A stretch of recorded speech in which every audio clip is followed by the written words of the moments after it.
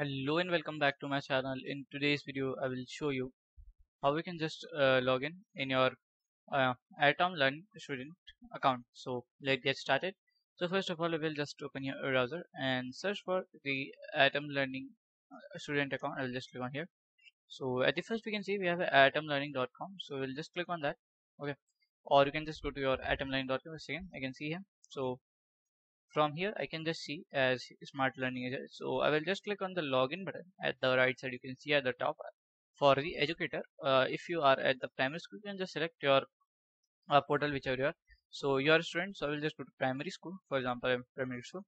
So I will just click on the login button. So at the login, I have to just put my email ID and pass. I just click on the login button. So that's it. Your account will be logged on your atomlearning.com. So if you find this video helpful, make sure you like, subscribe and share the video. Thank you for watching. Bye.